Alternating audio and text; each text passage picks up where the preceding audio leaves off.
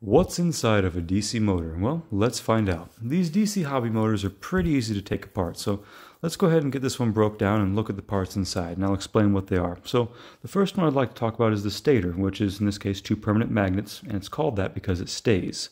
Next up is called the rotor, which is this laminated disc with wraps of coil wire around it, and they rotate. Attached on the end of that is the commutator, which is best thought of as a rotating switch with 3 points of contact. Next up, you've got the brushes, which touch the commutator and provide electrical current to it.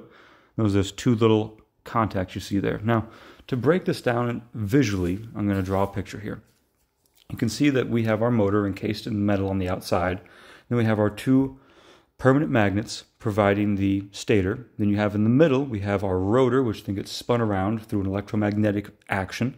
And then the commutator in there is acting as a contact points for those electromagnets. Now, the most basic form of this, and broken down as simple as it can get, is taking two permanent magnets, just like what we had in our motor, and putting a single coil of wire in the center of it. That single coil of wire then has an electrical current run through it via the brushes, and as it spins around, it is generating a magnetic field, and that's why it gets pulled towards the magnets. As you can see here, it spins. Now, the neat part about this is that the reverse is true as well. If you were to take a motor, in this case an AC motor, which is why we're going to be putting it on an AC voltage, just like in our previous videos, and you were to spin it, you will get a voltage and current out of that. So in this case, I'm just grabbing a pair of pliers here and I'm giving it a crank. I was able to get it up to about 100 here on the next spin, which was actually pretty good. And that's the basic principles of motors and generators, guys.